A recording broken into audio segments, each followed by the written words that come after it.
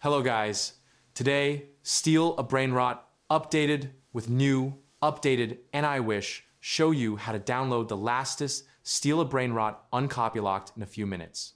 For do it, we need open Steal a Brainrot page in our browser and press right click, choose Inspect, switch window tab to the network, and refresh the page.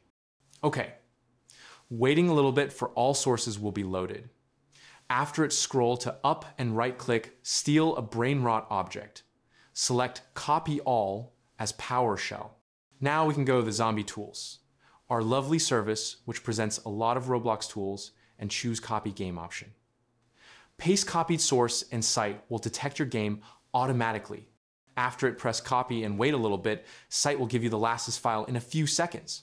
After, you can open, like me, your file in Roblox Studio and enjoy totally uncopylocked game version with all sources and scripts in. It's totally full version with admin panel. Yes, you can use it clicking F2 on your keyboard for this version.